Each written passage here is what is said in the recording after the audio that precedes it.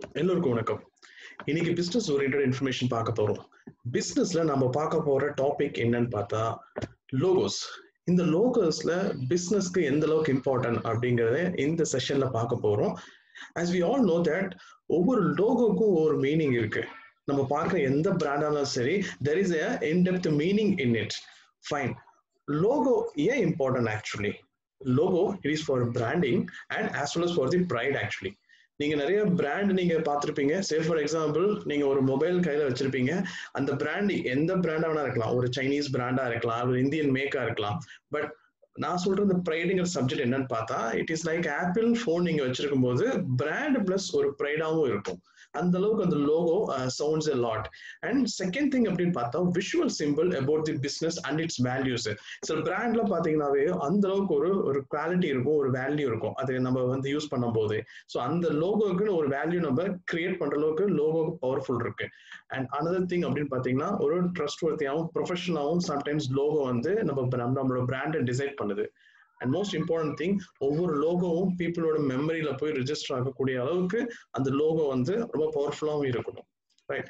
இந்த செஷன்ல நாம குளோபலா சில பிராண்ட்ஸோட லோகோஸோட what is the meaning in it அப்படிங்கிறது தான் நம்ம பார்க்க போறோம். Fine. I'm entering into the session. The first logo here it is. Baskin Robbins.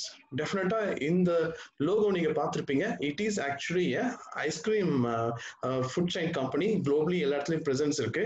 இதுல ஒரு மீனிங் இருக்கு. என்னன்னு பாத்தீங்கன்னா there is a 31.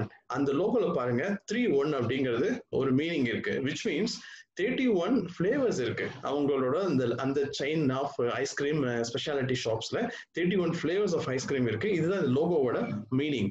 And second logo here it is FedEx.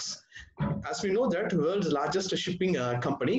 இந்த கம்பெனியோட இந்த லோகோலயே ஒரு மீனிங் இருக்கு. அது என்ன அப்படின்னு பாத்தீங்கன்னா there is a arrow symbol which means forward facing arrow. இதுதான் அந்த லோகோவோட in-depth meaning. and the third logo here I have taken Formula 1. எல்லாருக்கும் இதை பார்த்தோன்னே தெரியும். there is a letter F. இந்த பக்கம் இது something like a red color fontல இருக்கு. here there is a meaning in it. அதாவது F இருக்கு பாத்தீங்களா, அந்த red color which represents of passion and energy. Okay. and this one, the black color F represents of power and determination. இது மட்டும் இல்ல, இந்த லோகோல one more thing is hidden in it. அது என்ன அப்படின்னு பாத்தீங்கன்னா there is number 1 in it. so F1 லோகோல 1 அந்த numeric இருக்கு. And the next logo Toyota. எல்லாருக்கும் தெரிஞ்ச பிராண்ட் ஆக்சுவலி. ஆனா இந்த பிராண்டோட இந்த லோகோக்கு ஒரு மீனிங் இருக்கு. And there is a in-depth something is there actually. நீங்க நம்ப மாட்டீங்க, டொயோட்டோங்கிற அந்த வேர்டே இந்த லோகோல இருக்கு. I just show you how it is. See, T and inside the oval shape இருக்கு பாத்தீங்களா, அது அப்படியே T elevate பண்ணிருக்காங்க. then complete oval பாத்தீங்கன்னா O, then Y inside there, and again the O complete O, and T and A, Toyota.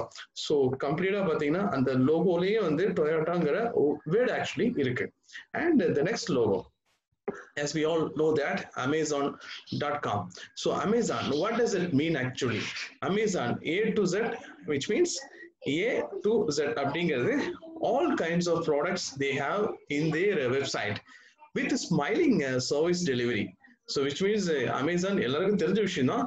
maybe some other people doesn't know in the sense this is the chance to know about the meaning of Amazon logo.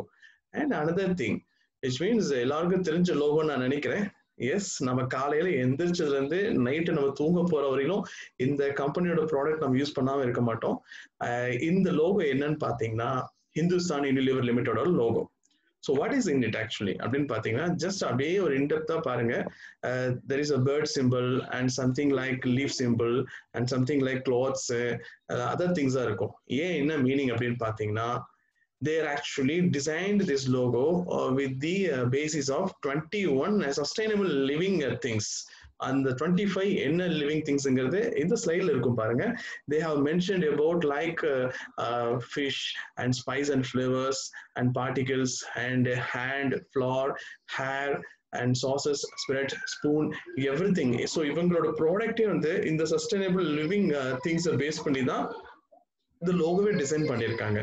and going to the next logo, obviously the globally famous luxurious car brand Audi. so Audiயோட இந்த லோகோக்கு reason என்ன அப்படின்னு பாத்தீங்கன்னா there are 4 companies actually: Audi, DKW, Horch and Wanderer. இந்த 4 companies ஓட union base பண்ணி தான் இந்த ஆடியோட இந்த லோகோவை டிசைன் பண்ணியிருக்காங்க. So this is the meaning of the Audi logo.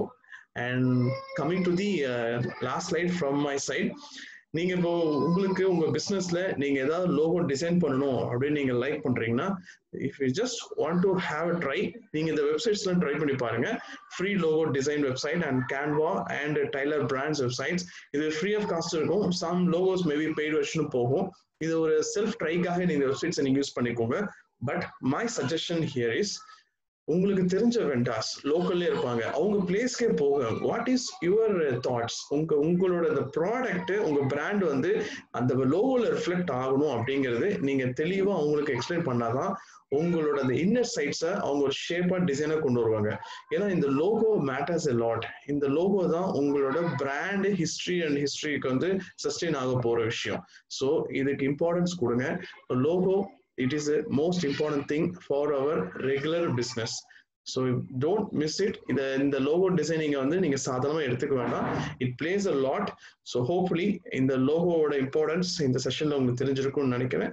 And thanks for watching. Have a great time.